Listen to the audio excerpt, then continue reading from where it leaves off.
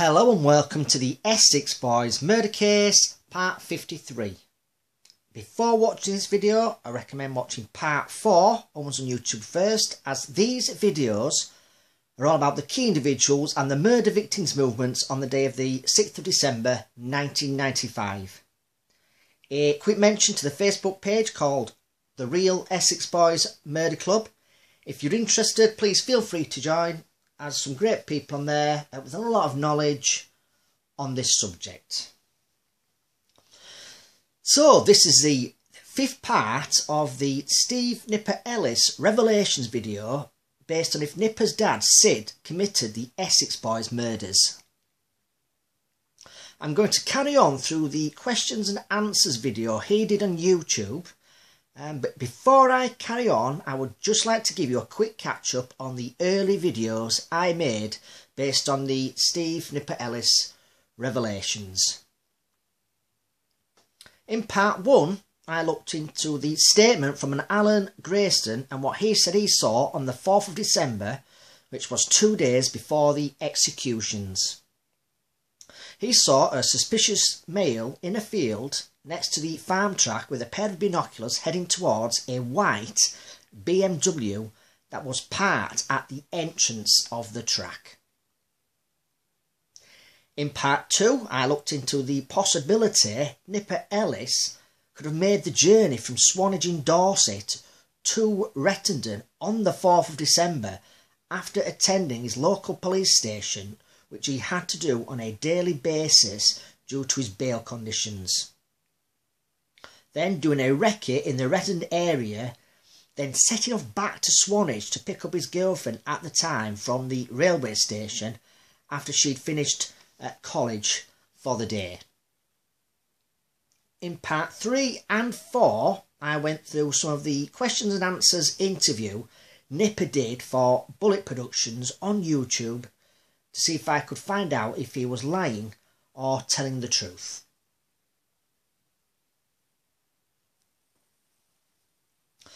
So on with part 5 of the Steve Nipper Ellis Revelations, and before I do start, I'd just like to say a big thank you to Bullet Productions for allowing me to use their material for this video. Also, I am in no way a lie detector expert. I have, however, looked into deceptions by experts during interviews, and I'm using their techniques in this video. So this is the first clip I'd like you to watch. This is a question everyone wants to know. Who killed Pat, Tony and Craig? My dad. I'll tell you what happened, right? As people know, my family were under a...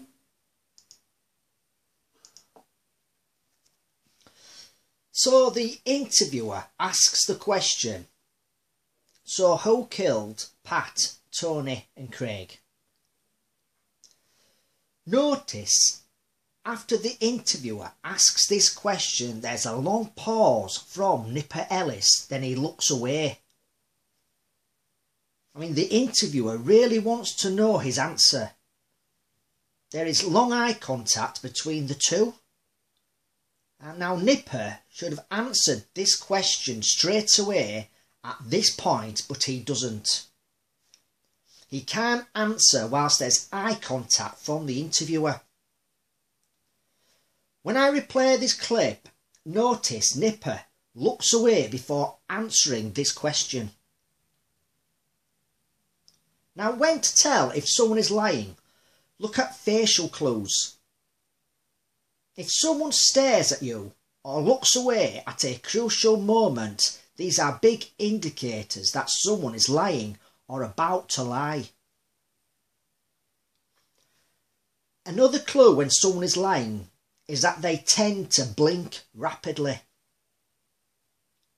Notice in this short clip after the question and long pause, Nipper looks away, then you can see him rapidly blinking.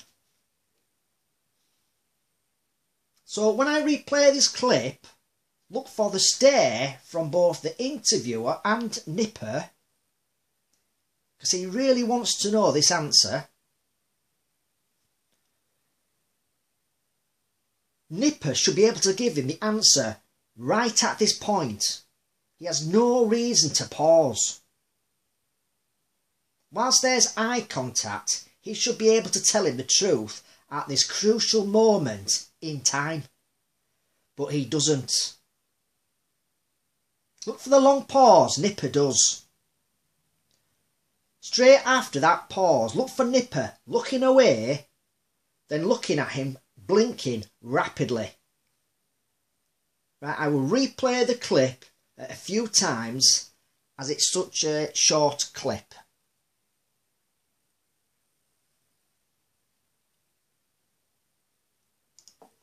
This is a question everyone wants to know. Who killed Pat, Tony and Craig? My dad. I'll tell you what happened, right? Who killed Pat, Tony and Craig? My dad. I'll tell you what happened, right? As people know,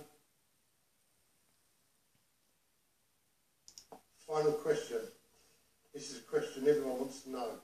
Who killed Pat, Tony and Craig? my dad. I'll tell you what happened, right? As people... Now, to me, when Nipper is asked the question by the interviewer, who killed Pat, Tony and Craig, he won't give the interviewer his answer straight away. He stares instead. He then looks away at the crucial moment, and then there's rapid blinking. All signs of someone lying and not telling the truth. So this is a deception indicated on more than one occasion in this clip.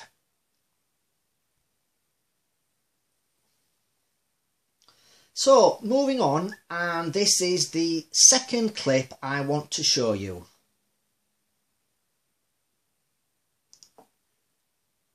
After Colton, I spoke to Colton and told him to shoot me in the head.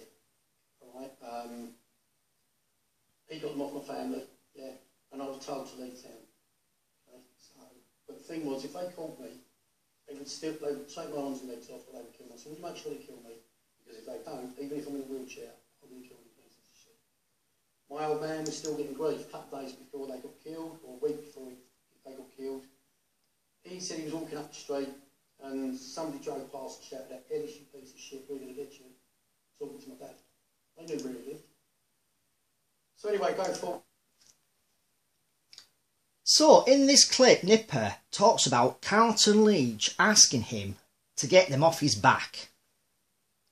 Now when he's talking about this, there's lots of eye contact to the interviewer from Nipper, and he's speaking fluently throughout this clip. Also, Carlton Leach is still alive, so he could back Nipper up if this is what happened. Or, if Carlton Leach wanted to, he could just easily say Nipper is lying about the conversation they had about sorting out the feud. As far as I know, Carlton Leach has never denied these conversations happening between the two. Nipper would have a lot to lose in this part of the story if he was lying about it. So to me, in this part of the clip, I'd say Nipper Ellis is telling the truth. And I will replay the clip for you.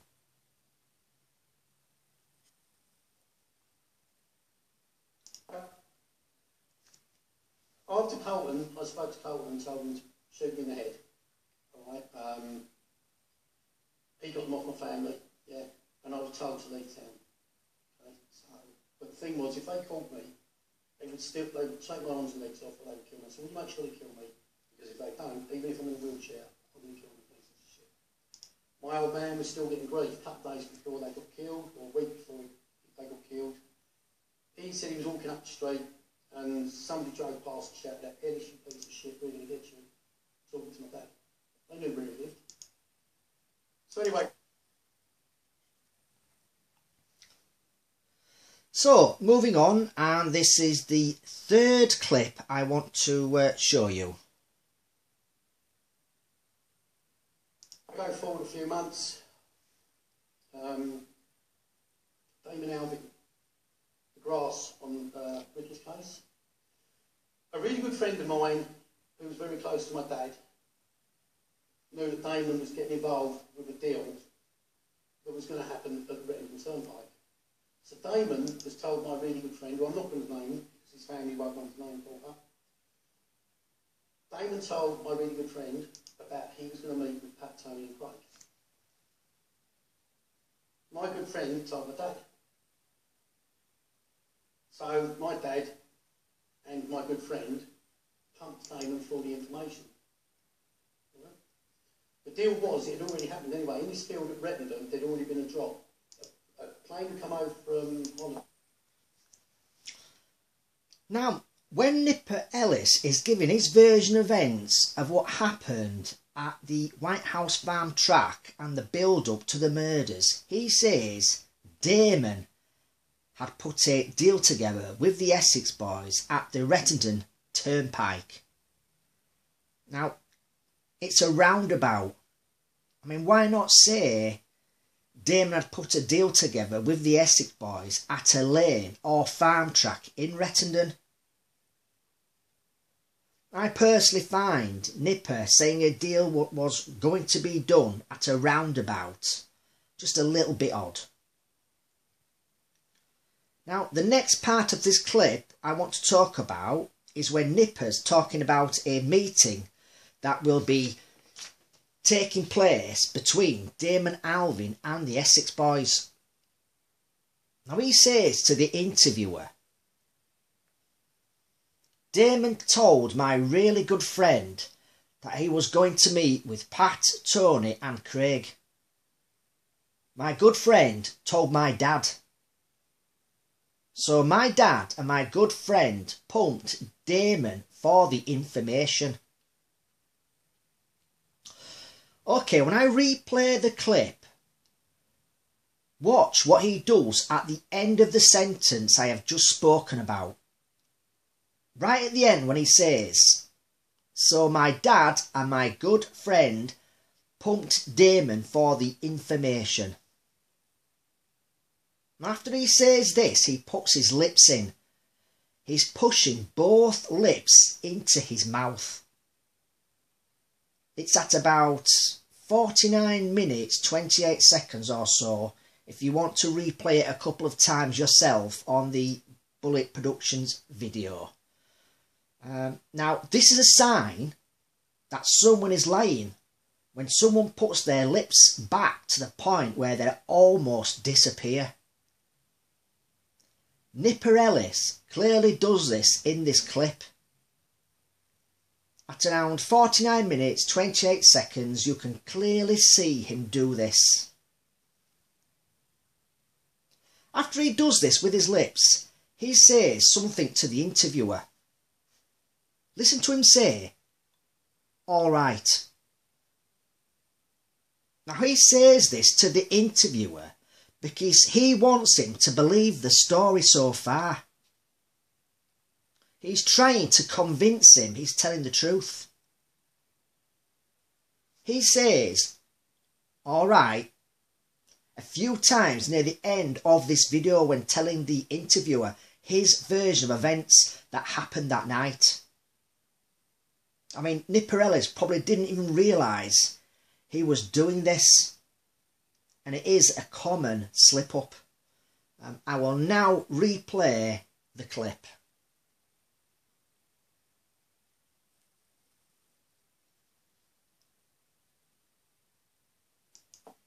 So anyway, go forward a few months. Damon Alvin, the grass on Ricky's case. A really good friend of mine who was very close to my dad knew that Damon was getting involved with a deal that was going to happen at the Rettington Turnpike. So Damon has told my really good friend, who I'm not going to name because his family won't want to name for her. Damon told my really good friend about he was going to meet with Pat, Tony and Craig. My good friend told my dad. So my dad and my good friend pumped Damon for all the information. Right? The deal was, it had already happened anyway. In this field at Rettington, there'd already been a... Now, having watched this particular clip quite a few times, and from Nipper's body language and facial clues, I've come to the conclusion that there is a deception indicated and he's not telling the truth.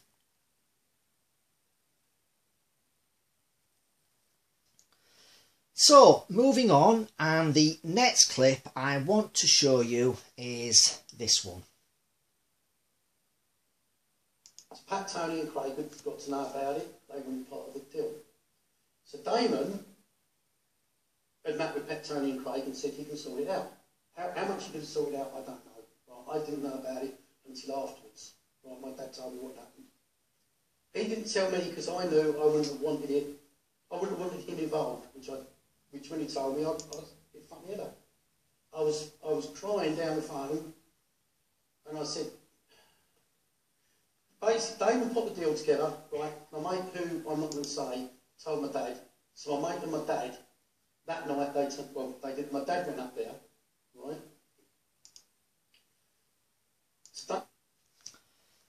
So, just a couple of things I want to pick up on in this clip. The first being when Nipper's telling the interviewer the part about the call between him and his dad.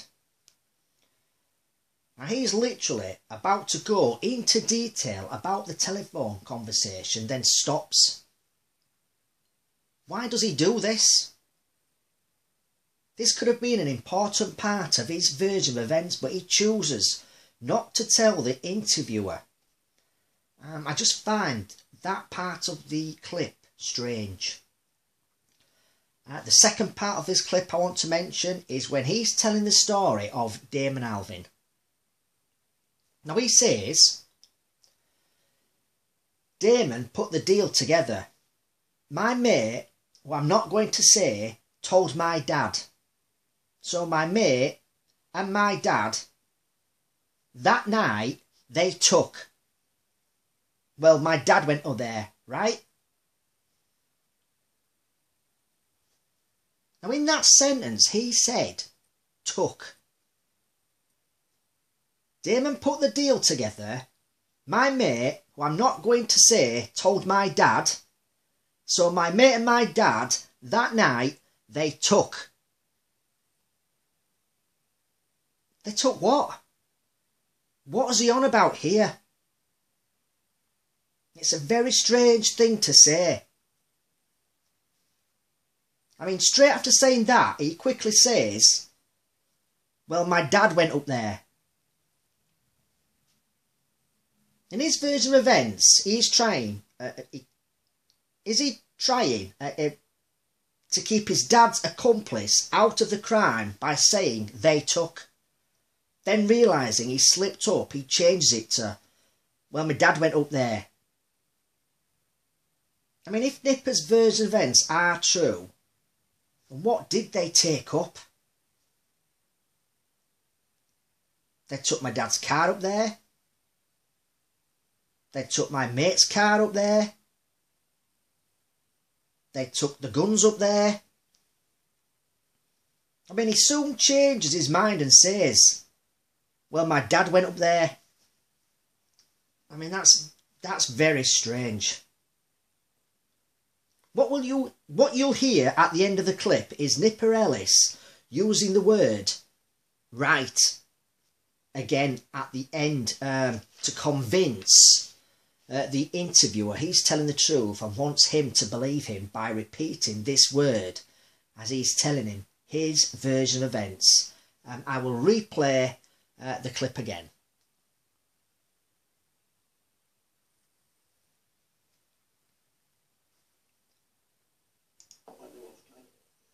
Pat, Tony and Craig got to know about it. They were part of the deal. So Damon had met with Pat, Tony and Craig and said he can sort it out. How much he can sort it out, I don't know. Right? I didn't know about it until afterwards. Right? My dad told me what happened. He didn't tell me because I knew I wouldn't have wanted it. I wouldn't have wanted him involved, which when he told me, it fucked me head up. I was crying down the phone, and I said, basically, Damon put the deal together, right? My mate, who I'm not going to say, told my dad. So my mate and my dad, that night, my dad went up there, right? So Damon's in the car, or he's in the Range Rover with Pat, Tony and Craig. Now, I've watched these clips over and over again, and I've got to be honest, when Nipper Ellis is giving his version of events on what happened that night in Rettendon, he starts to give details on what happened, but tends to change words or phrases. I mean, he's just done it in the last clip. Damon put the deal together. My mate, who I'm not going to say, told my dad. So my mate and my dad, that night, they took... Well, my dad went up there that night. I mean, he also starts to talk about the telephone conversation he and his dad apparently had when he told his son what had happened in Rettendon that night, but stops and begins talking about something else. I find it strange why he does this.